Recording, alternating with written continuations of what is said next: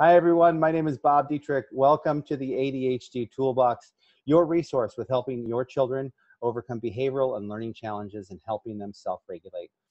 Today, I am super excited. I've been waiting for this interview because we're talking with Kevin Roberts, and Kevin is an expert on screen addiction and how to help your children with strategies to overcome screen addiction. Get them off those computers, get them off those phones, and get them back engaged in life. So, Kevin, welcome to the show. Bob, it's great to be here. And as many of the parents watching will certainly understand, the screen, the cell phone, the video games, computer, these are things that regularly, most times daily, cause conflict in families that have an ADHD loved one. So I hope I can give some practical tools to help people more effectively deal with those issues. Awesome. So what kind of tools do you think you'll be adding to the toolbox today?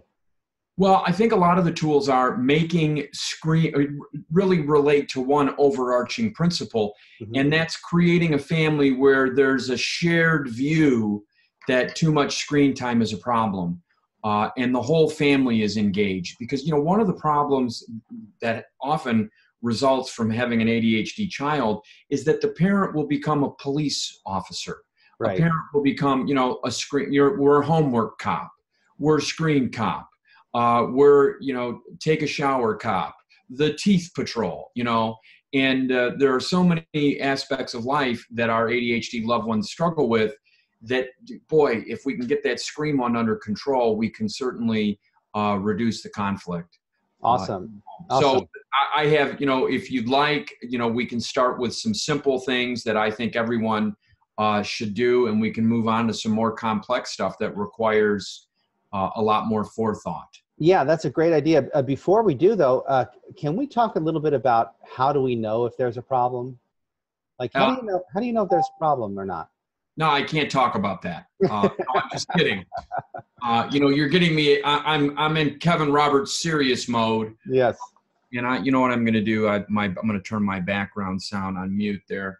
But I am a comedian like you, and I've done a lot of improv. And when I do presentations, I try to pepper them with humor, because I believe that humor is something that creates openness in people. And I want people to be open to my ideas, because the things that I'm going to tell you, I believe in. So how do you know there's a problem? Well, you know, I am a specialist in helping ADHD people succeed in school.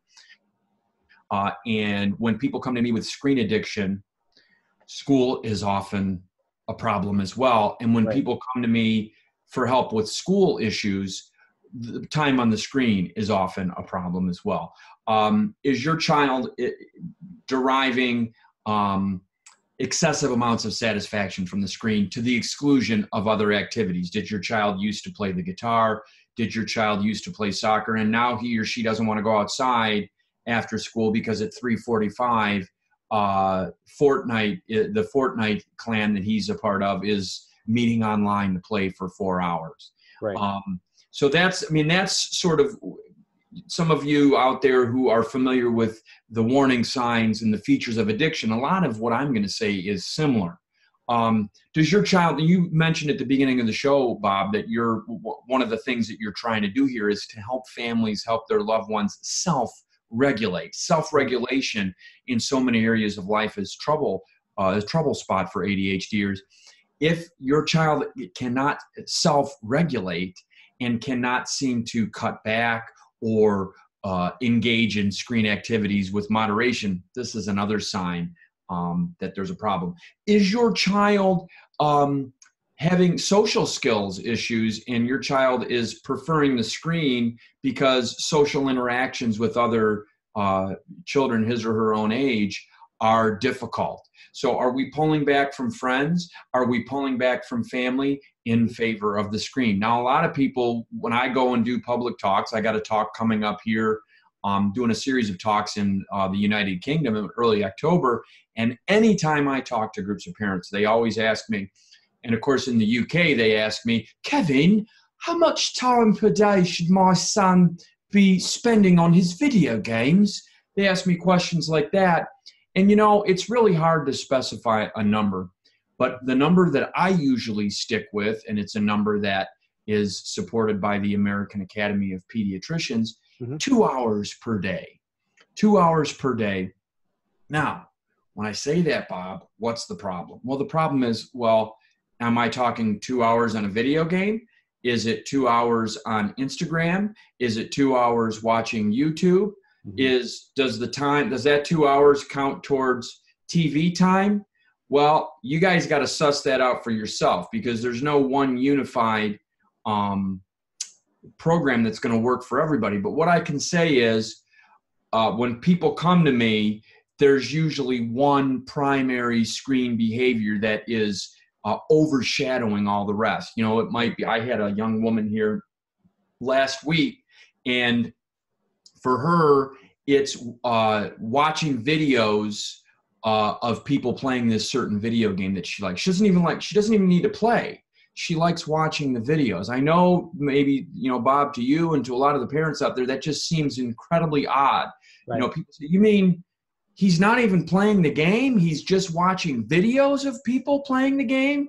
And by the way, if that's the behavior, we find that this is one of those harbingers of more serious issues surrounding the screen. If it's so passive for us that we're not even playing, we're watching other people play.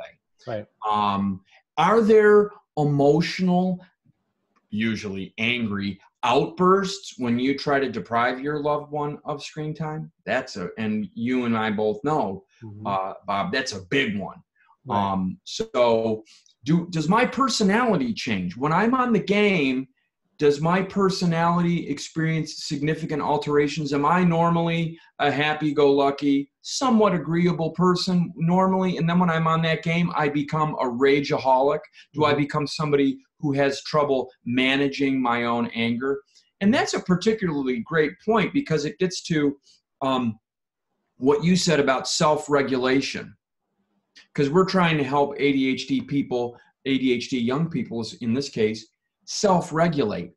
And if I'm having angry outbursts because of my performance in a game, that is not self-regulating. And so, you know, we really want to pay attention to these things. So I think those are really some of the biggies. Telltale signs. Have I turned away from activities I used to enjoy? Have I turned away from family and friends? Am I having trouble in school that seems to coincide with my excessive interest in the screen? Do I experience emotional outbursts if someone tries to take away my screen time? And in general, has my interest field in people and activities been shrinking in favor of the screen? Awesome. Well, so before we get into the tools then and strategies that you use to help parents manage their use of the child's use of technology, let's talk about some consequences. So what are the consequences if we don't do anything? Well, you know, here's the thing. I mean, boy, this is a really broad topic, Bob. And as you can imagine, sometimes I do day-long seminars just on this set of topics, right, because there's so much to mine. And, you know, before I say anything, when I go, let me just say to all you parents out there watching, when I give talks and seminars to parents or medical professionals or what have you, teachers, I find that it's more of a discussion that we have together, because, you know, in so many ways, so many of you watching are already experts because you're dealing with this on a daily basis. And I like to say that what I'm doing is kind of helping to focus and center the conversation that a lot of us are having. A lot of you have probably tried some great strategies that are already working for you, and I wish we were, you know, I was able to hear some of you, what you're saying. But let's talk about some of the consequences, and in particular, let's talk about with an ADHD individual. Now, first of all, ADHD is a condition that's rooted in the size, shape, structure, and functioning and wave patterns in the brain. So it's rooted in differences in the brain. Right. And so, you know, we have to take that into consideration, and we have to say, okay, there's a neurological nexus that exists between ADHD and this, what we're calling screen addiction or excessive, you know, interest in the screen, whatever you want to call it. There's a neurological nexus, because in any addiction, you have a compulsive desire to do a certain behavior, And you have an impulse control disorder along with it. Yes, I have this excessive, almost uncontrollable urge to engage in this behavior or a substance, Right. and I can't control it. Right. So, the trouble is, if I am exhibiting these kind of addictive tendencies, then it demonstrates one of the scientific assertions that we know is pretty true. ADHD people are at an increased risk for addiction. So we worry if a child is exhibiting this excessive interest in the screen at a young age, that's a harbinger of a addictive profile that's going to rear its head in a more destructive way down the road. If you don't get this under control as a parent, let's say it's a social skills issue. Well, your child's probably not going to develop his or her social skills. If we've got these angry outbursts that are regularly occurring around the screen time or around your attempts to curtail screen time, then not regulating the screen is going to just result in your child being somewhat slowed down in his or her trajectory of being able to self-regulate for him or herself. Right. We think, and I'm involved in a study with Detroit Children's Hospital. We're examining the brains of young people who have excessive screen tendencies. And I think that probably what we're going to find, and it's going to take a while for us to find this, is that that when we engage in excessive screen behaviors over a period of years, it has an influence on how the brain is developing. And so the brain has this inner gardener that sort of prunes back networks in the brain that are not being used and lets the networks that are being used flourish. Right. So I worry that those cerebral networks inside of the brain that are crucial to social interaction, that are crucial to social skills development, are going to be underemphasized by we know that that this is the way the brain operates. The networks that are being used tend to flourish, and the ones that are not being used tend to be cut back, so to speak. And even if you think about dementia, we know that people who in their later years stay mentally active, whether it's crossword puzzles or one really interesting thing is learning a foreign language, learning new information, staying socially engaged. We know that these people are less likely to develop dementia or have less serious dementia-related conditions. So I think I think the consequences are massive. And then, first of all, I mentioned this concept of the neurological nexus. I want to elaborate a little bit on that because I think that concept gets to the consequences. So ADHD, and some people call it the dopamine dependent hypothesis of ADHD. That neurotransmitter dopamine is heavily involved in how we experience a sense of reward, a sense of satisfaction. So, right now, we're starting to turn to autumn here in Michigan where I live, and the squirrels are starting to move faster. And you can see them scurrying around and they're collecting nuts. Well, if we examined their brains, we'd see that they had elevated levels of dopamine. Dopamine makes doing certain behaviors, gives us a sense of satisfaction, and it also helps to focus us. Well, the problem is ADHD people, we already suffer from an atypical way of experiencing that feeling of reward. That's why we zone out in class. If we find class boring, we have brains that don't help us pay attention through boredom, through low intensity situations. So, that's what ADHD medication does. It helps our brains process dopamine more efficiently. And so we're able to pay attention to situations of low intensity, situations that we might find boring. So here's the thing. A lot of us, we go through life and we're drawn to intensity and, we struggle with the behaviors that we need to succeed in school, note-taking, studying in small chunks, turning in homework, completing assignments, keeping track of assignments, all this kind of stuff. But when we find something that's screen related, there's something about technology that really turns on our brains. Well, guess what? All people want to feel their brains with that sense of being turned on, of being fully engaged. And when it's the screen that is that vehicle for feeling a sense of satisfaction, a sense of reward, a sense of full cerebral engagement, it has the potential to diminish the possibility for other things like school, like musical pursuits, like sports, to engage us. So that's the problem. You know, it sort of narrows our reward pursuits. And so as we're discussing that, you know, this kind of gets into a lot of the scientific literature around addiction. And that's the neurological nexus. That's where ADHD and addiction come in. And Dr. Joseph Biederman, who is, you know, with Harvard, Massachusetts General Hospital, he's done a number of studies over the years that pretty conclusively show that it's upwards of 50% of ADHD adults who are not treated will struggle with substance abuse. And then when you add in process addictions like screen addiction, gambling, it becomes even greater. So I think the consequences are significant. And I think that the consequences warrant greater parental engagement. Awesome. Yeah. And especially with a child with ADHD, right?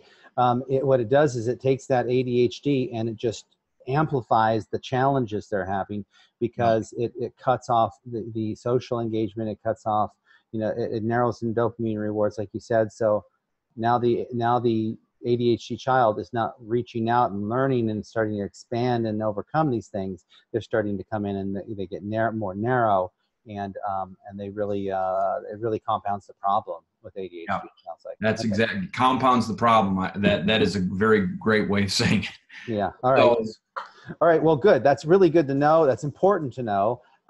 So let's get into strategies. What are some of the strategies that you use that parents can actually start to put in place tonight? I mean, today, what can people start to use to help their child get off the screen, get engaged in the family, and start engaging in more life and social skills, start building those social skills like you were talking about? Well, the first thing that I want to say is it's incredibly easy for me to sit back here and give a lot of steps and strategies for parents to use. Right. I love it's so easy, but the problem is implementing these strategies is incredibly hard. Okay. Right. So right.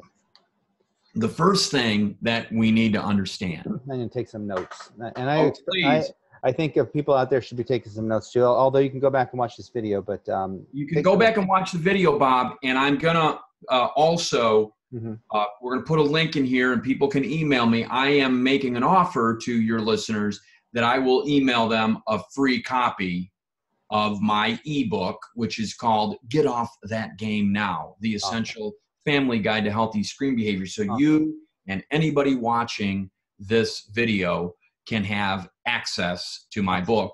And it's about 80 pages. And all the stuff that I'm talking about today will be in there.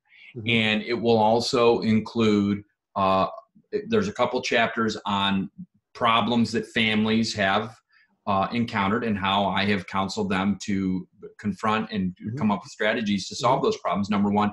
And I also talk about the nuances of implementing strategies, new familial behaviors. Right. So we're gonna make that available.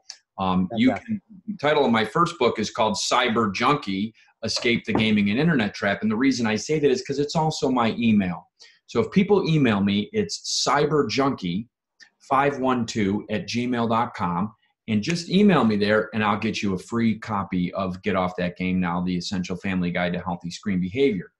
Now, let me tell some stuff that, you know, families just right now this evening, they can put in place. Okay. So first of all, before I say anything, let's understand that ADHD for young people often feels like a giant finger pointing at you, because so often in school and even at home, it feels like people are criticizing us. People are telling us there's something wrong with us. We're not doing things right. And so if you if you're not careful, you're going to trip off the oppositional defiant tripwire that so many of us ADHDers have as part and parcel of our being. I have it. I'm a natural rebel, and so many of us are like that. So the first thing is, parents, before you try to change anything, you got to get your own screen house in order, your individual screen house in order. So the first thing to do is to tell your kids that you're worried about your own screen usage, and tell them, you know what, it's Saturday, kids, and I am going to stay off my smartphone the whole day, and I want you guys to watch, and because sometimes I can forget because it's so tempting to go to my phone. I want you guys to tell me if you see me on the phone. Now, what we're doing there is we're flipping the power dynamics. ADHD people and ADHD young people especially, we're very sensitive to power dynamics because so often we feel powerless in the school system. And we feel powerless over this condition because so many of us, we know we're smart, we know we can do it, but this condition gets in the way. So we have to be very sensitive to power dynamics. So I want you, first of all, to realize that any change in your behavior, in your family, has got to start with you. Yeah, that's awesome. Now, if you can find a way to let your kids catch you, then you're going to let them have power over you. That's very, very important. You have to, because, so often, as I said, ADHD young people, they don't feel a sense of power. They feel powerless. And if you can look for opportunities to help them feel some power, man, that's a great way to start things out. Shift that power dynamic. Okay. Now, so that's a great way. So parents, you have to get your own house in order. And I can't tell you, I have meetings with families all the time. And I would say it's probably 75% of the time, in my meetings with families, the parent will check the phone and will do something on the phone in the middle of the meeting. And I'm saying, well, maybe you got to look, at yourself first before we go trying to tinker with the screen time of your child. So that's the first thing. And if I can stop you here, that may be in all the interviews that we've been doing and all my studies on ADHD, that may be a through line through everything. It's like, parents, check yourself first. And that's sometimes hard to do, right? But if we check ourselves first, we're so much more empowered going into that. And because we may find we struggle with the same things. I have a good friend of mine lives in Phoenix, Arizona. His name is Tony Visick. And Tony is a stand-up comedian. He, used to do the comedy club circuit. He's not a, Jay Leno or Jerry Seinfeld, but he worked as a comedian for many decades. And he's now a comedy teacher. And Tony and I have done a number of workshops with comedy and ADHD kids. And Tony has come and seen the groups I do. I do school success groups. Right. For ADHD kids. And he says, you know why it works, Kev? He said to me, he said, it works because you deal with kids like you're the first among equals. This is what Tony tells me. I guess I'm tooting my own horn, but what the heck? Mm-hmm. I treat children as if they're equal to me. And I share my own struggles and my own challenges. And I think that's why they listen to me. Now, that's awesome. I am very cognizant that they also listen to me simply because I'm not their parent. But we have to be really careful, because if we model for our ADHD children that we're working on ourselves, man, nothing is better than that. Right. That then it normalizes it. Wow, my dad's working on his stuff too. My mom's working on stuff too. Right. It's all okay. It kind of helps normalize things, because so often ADHD children, they feel abnormal. They feel like, gosh, something's wrong with me, and I can never make up for it. And that's a whole other talk about shame and, feelings of inadequacy. We can talk about that next time. Awesome. All right. But let's get to so once we have taken care, and please, people, if you're watching this, take advantage of sending me that email, because this is very tricky stuff. And in watching something for 30 to 60 minutes, you might not have the nuances and the understanding to really put it into place, because you might only get one bite at this apple. If you go into this and your children, just put this into the, oh, dad's trying to control me again. Oh, here's some other, area that I'm a problem. And you might only have one bite at the apple. So I want you to be very careful before you make any changes and very reflective. And I would love for you to get that book because it takes you step by step, and it's real nuts and bolts. And a lot of this jargon that I've been throwing at you about neurological nexus and all, it's not in there. It's a very straightforward book. So here's the first tip: tech-free table. First easy step that you can do is dinner. Now, first of all, I am a little bit of a traditionalist in this point, and I think family dinners are very, very important. So maybe you're not eating as a family. So consider eating as a family. And if you only do it 1 or 2 nights a week, that's fine, because everybody's going, kids are so overscheduled nowadays. But at least 1 or 2 nights a week, eat as a family and make it tech-free. And that doesn't mean that you keep your phone at the table and nobody checks it, because invariably somebody's going to check it. Put the phones in a bucket, put them in a drawer, lock the drawer. Make it, exaggerate it, but make sure that everybody knows that it's tech-free dinner time.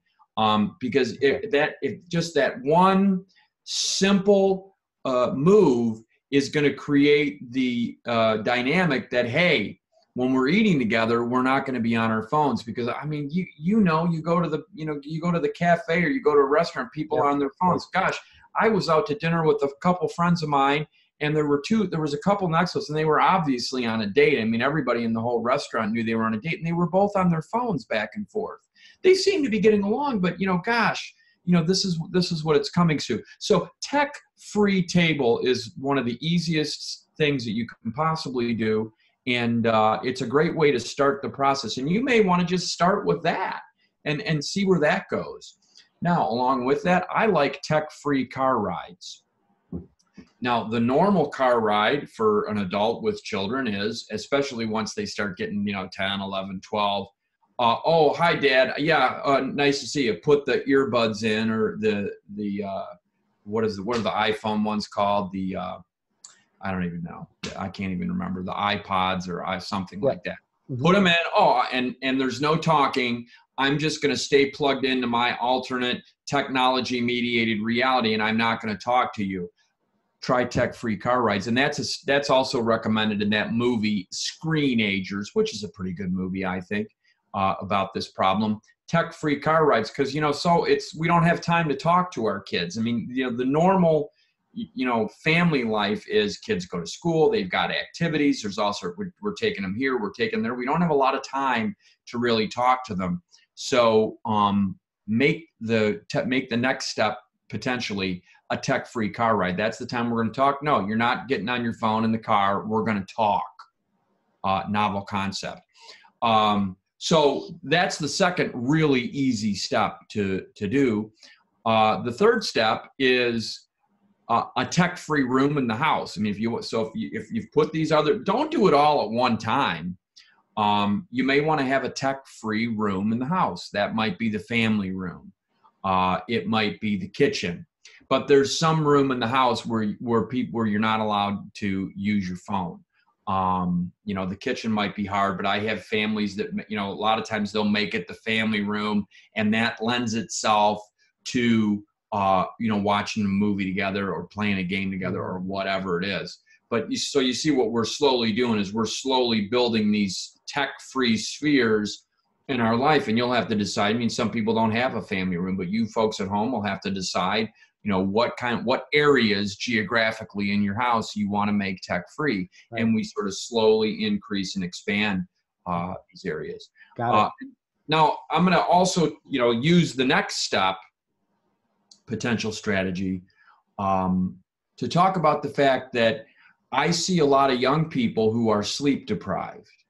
And I think that the quality of sleep is going down, down, down as the later use of technology. Right. So this one is a little trickier, especially if you're dealing with teenagers. But in many cases, I have to recommend tech-free bedrooms, because so many kids, I got to have my phone because Kathy, it might be breaking up with her boyfriend, and if she puts that out, if she tweets that out, you know, at 3 a.m, I want to be able to get that. And it's that, you know, the fear of missing out, the FOMO has become so powerful. And, you know, kids don't want to miss out. And there's something about, you know, being on the first, you know, knowing about it, you know, in the first kind of ring before everybody else finds out, that kids get really plugged into and engaged. But a lot of these kids are, you know, they're going into their rooms, sure, and then they're staying up on their phones till 1, 2, 3 in the morning. They're, you know, I had a young man at my study group last night, and we'll call him Marco. And Marco had bags under his eyes. I said, "Did you sleep last night?" He said, "No." I said, "Buddy, what were you doing?" And the kids usually tell me, because I have a policy that unless there's great danger involved, I'm not going to tattle to the parents, because then I would lose the open channel of communication. Right. So he told me, he says, "Well, I was watching YouTube videos." You know, he was watching, you know, some video game that he plays, and he was watching people playing the video games, and he just got engaged. And he was on for hours and hours and hours, and he didn't sleep. And of course, that impacts his, you know, here we're dealing with ADHD young people who have problems paying attention in school when the subject matter or the teacher is boring and low intensity anyway. And now we're adding to that, we're exacerbating it by not sleeping. So if you have a young person who appears sleep deprived, then I certainly think you should look to the phone usage. Now, go ahead, Bob. I'm long-winded, so please. Yeah, let me interject here, because a question comes up that seems obvious, and you probably were just about to cover it. But in the bedroom is often the laptop, maybe a television, and maybe an Alexa device or things like that. So if we establish a tech-free bedroom, are you saying move the TV out, move the computers out, put them in the living room or something like that? Or you just you take the phone away and shut off those devices at a certain time? Well, you know, a part of this is going to be determined by the type of child you have. Okay.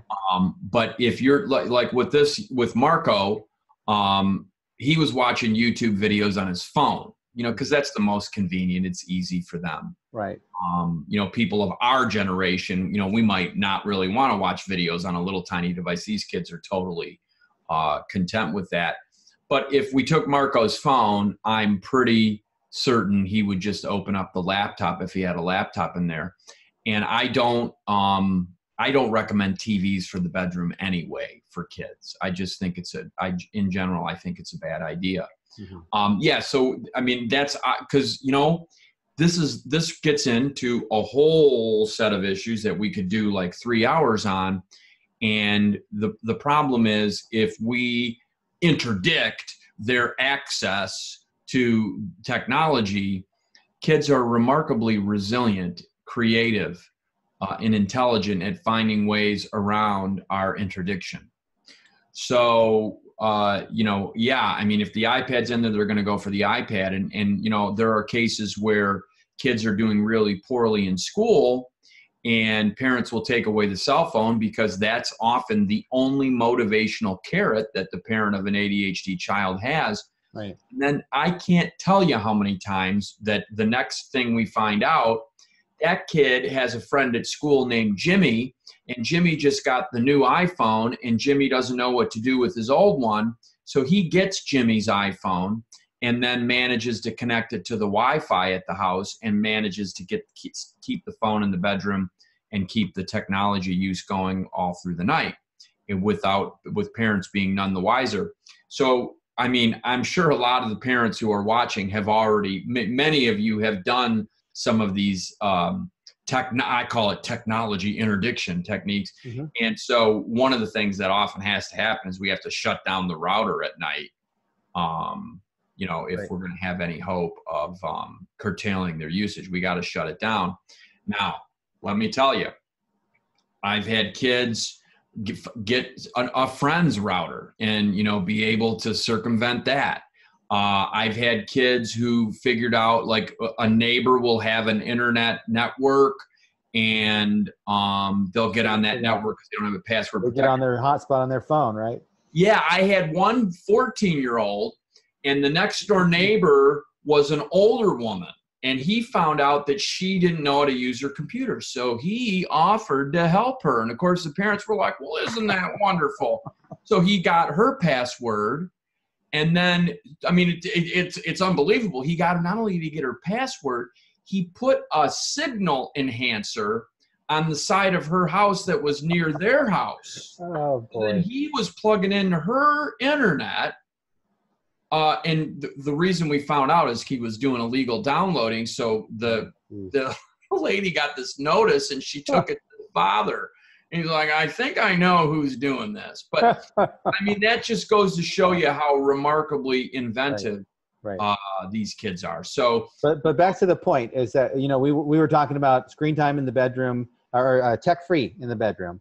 And so if you have the computer, do you recommend taking it out of the bedroom, or just leaving? Yeah. Okay. So take that out of the bedroom. If your kid's not sleeping, right? Right. You know, I recommend using the Ronald Reagan approach that he used with Mikhail Gorbachev. Trust but verify, Mr. Gorbachev. That's what Nancy says. So you got to trust. You need to trust your kids, but you also have to verify. And you know, there's a lot of different things you can do. You know, I mean, so one of the things I was going to say around the tech-free bedroom is that it can be important. You know, nowadays, if you're the, you know, account holder for your smartphones, you can download an app that allows you to control everybody's phones. You know, and you can just shut it down. And if you're tech savvy enough out there, parents, it's better that you shut the phone down than you have a physical battle, you know, or I mean a conflict to get it, you know, because it's just, you know, ADHD people, our lives are often filled with conflict, and, you know, there's something called the brain's negativity bias, where the brain is more active under negative stimulation than when it's under positive stimulation, like joy, happiness, contentment. And a lot of ADHD people, we get addicted to negativity. So there's a part of us deep down that likes the conflict unconsciously. So we want to try to avoid any conflict ridden dynamics. So try, parents. So that was my next step. Try, you know, go to your cell phone company. I mean, there are tons of videos. You can, you know, let's say you're with Verizon, you know, call Verizon. They're more than willing to walk you through steps. There's videos on how to, you know, control and manage your kids' phones. Just put stuff into YouTube. And that's another thing. You can find, you know, there's all sorts of videos out there of parents, you know, working hard to curtail their children's screen times. But the overarching thing is they're remarkably inventive and resourceful at circumventing your efforts.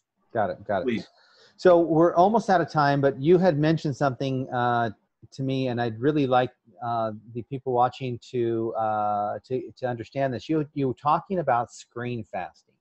Yep. And I love that idea, and I was hoping that you could share it with us, and then we'll wrap things up and we'll go from there. So what is screen fasting? How does that work, and how effective is that?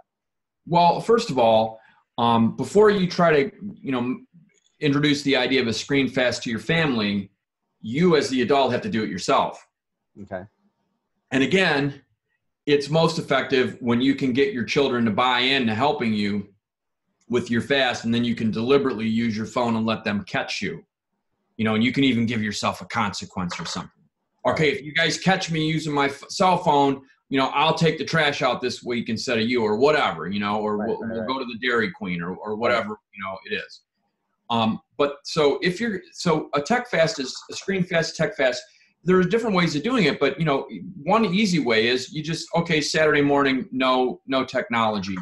And that might be the day when you plan a family activity. Maybe you all go to the food bank and work at the food bank, or maybe you all go to we have a great animal shelter here called the Cat Fe, and maybe you all go to the Cat Fe and do some kind of volunteer activity. But there's a lot of ways to do it. I have families start with doing a morning, you know, often a Saturday morning, or some people will go straight to a whole day. But regardless of how you do it, and this is all in the book, Get Off That Game Now, The Essential Family Guide to Healthy Screen Behavior, and 2 chapters of it walk you through this. But if you're going to try as a family to go through a screen fast, start yourself as a parent. And then if you're going to do it, you got to plan out your day, because if you just think you're going to cut access to technology and then everybody's going to happily mope around the house because they quote unquote have nothing to do.